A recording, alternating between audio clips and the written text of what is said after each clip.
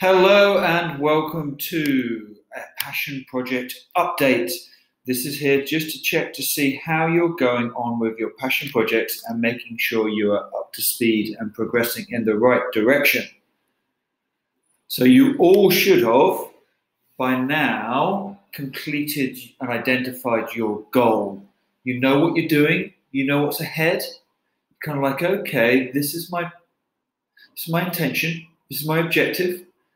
To have done that, you need to have had a conversation with your mentor and gone through your passion pitch and convinced them that actually this is something that really can be done in mentor time. And then once you've got that all sorted, you should have celebrated your goal by putting it on our goal Padlet.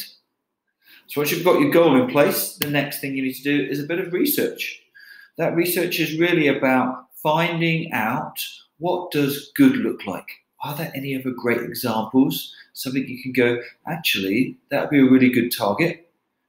Research might also be about finding out about the skills you're going to need to be able to complete that task.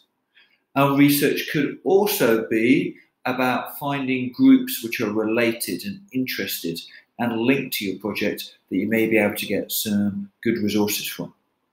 Once you've got your research in place, then it's all about setting up your specification. What does success look like? So based on your knowledge and the research you've done, you should be able to break down and say, actually, to be successful, I need to have done this, this, and this to this standard. How you go about doing that is about the action plan. So you should also have a plan of action. Who, what, when, how, and over what timeline is what your action plan is. And having those in place is going to help you progress with your passion project. And from having all those things in place, then next it is about taking action. And you going out there and getting your project done to the highest quality you possibly can.